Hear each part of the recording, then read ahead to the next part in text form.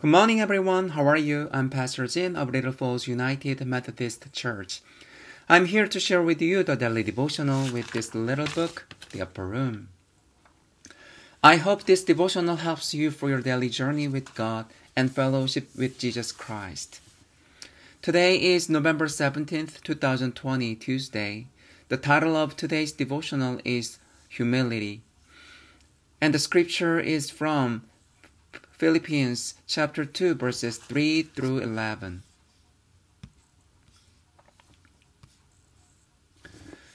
Do nothing from selfish ambition or conceit, but in humility regard others as better than yourself. Let each of you look not to your own interests, but to the interests of others.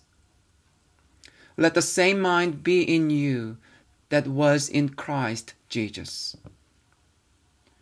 who, though he was in the form of God, did not regard equality with God as something to be exploited, but emptied himself, taking the form of a slave, being born in human likeness, and being found in human form.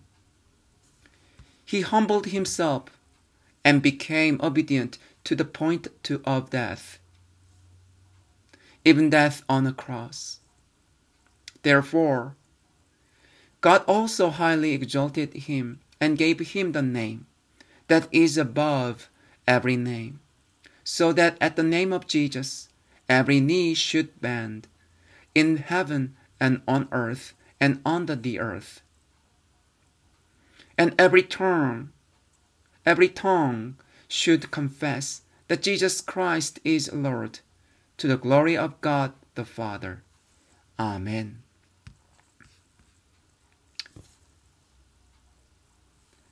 Another scripture is Proverbs 21:4. Haughty eyes and a proud heart, the unplowed field of the wicked, produce sin. Today's story is from John, who lives in Minnesota. One of my joys in retirement has been finding more time to read the Bible. I have been amazed by how many verses and stories pertain to humility. They have prompted me to reflect on how often my ego comes into play and manifests itself in negative ways. Pride had plagued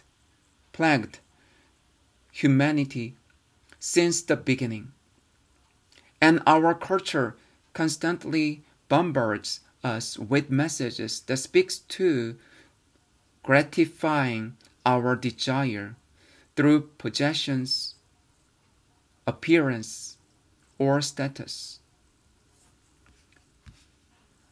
What a contrast it is to reflect on the life of our Lord and Savior. Though his coming was heralded for centuries, Jesus' arrival was humble, in a stable, and surrounded by animals. Everything Jesus did during his time on earth reflected humility, including his choice of the disciples and people he associated with. His humility continued to the very end of his life on earth, when he submitted to the will of God, was arrested and tried as a criminal, and suffered torture and death on a cross. Jesus' humble life provides a model for us to follow. Christ the King came not to be served, but to serve. We can embrace that attitude and strive to do the same. Yep, people would like to be high.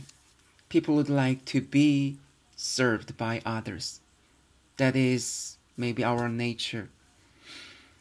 As he mentioned, pride has plagued humanity since the beginning.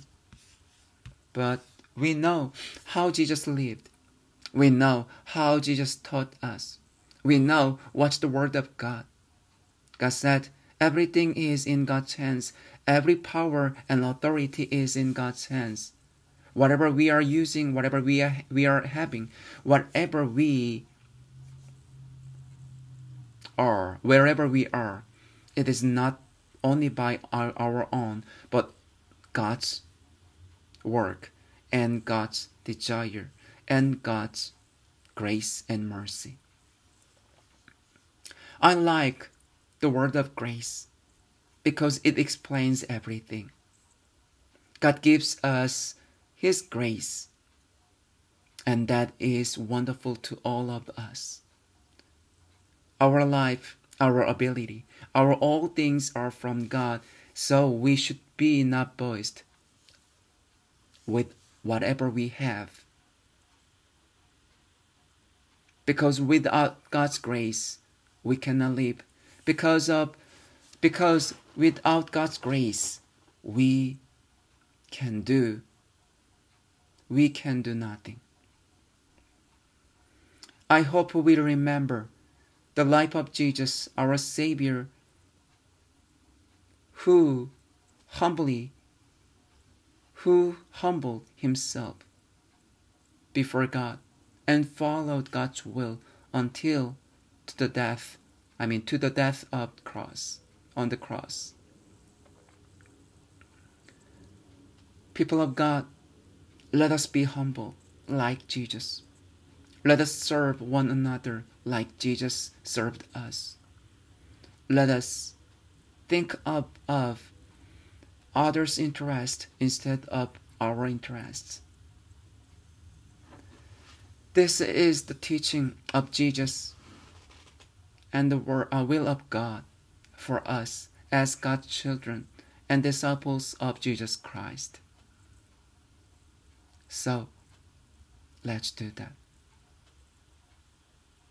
Let's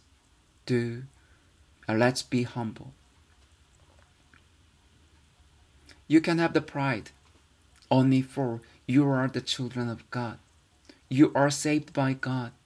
You are protected by God. You are loved by God.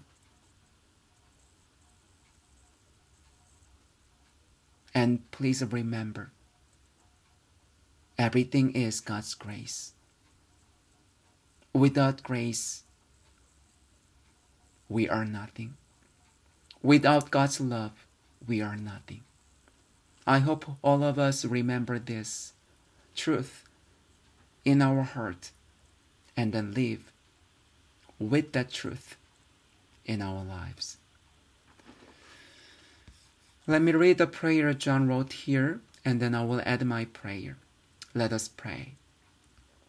Dear Lord, when our pride and ego rise up, help us remember to model our lives after the humble example of Christ.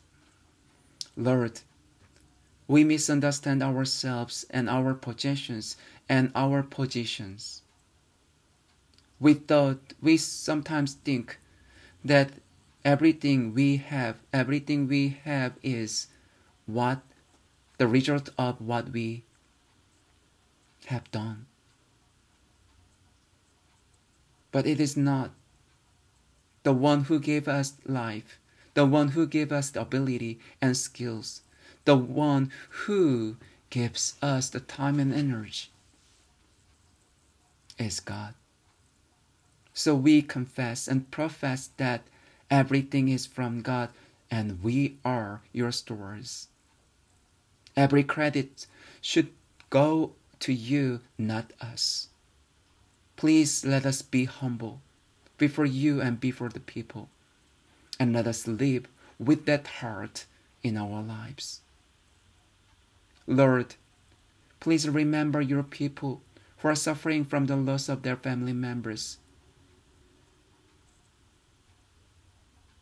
Those who are suffering from illness and who are in recovery from illness, who have finance issues and other issues, kinds of relationship issues or spiritual issues, faith issues.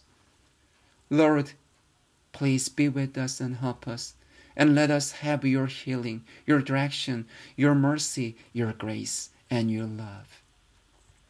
Let us have your Holy Spirit all the time, who leads us into the right way. Lord, we are yours. Please provide the daily bread, daily strength, daily wisdom, and daily directions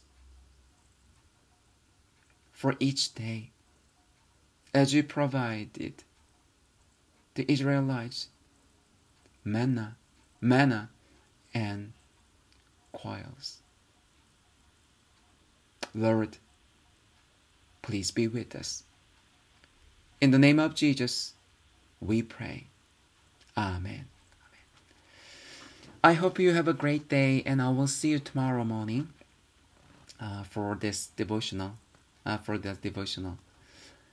Enjoy your day, and don't forget, everything is from God. Everything is God's grace. So let us be humble. Thank you. Bye-bye.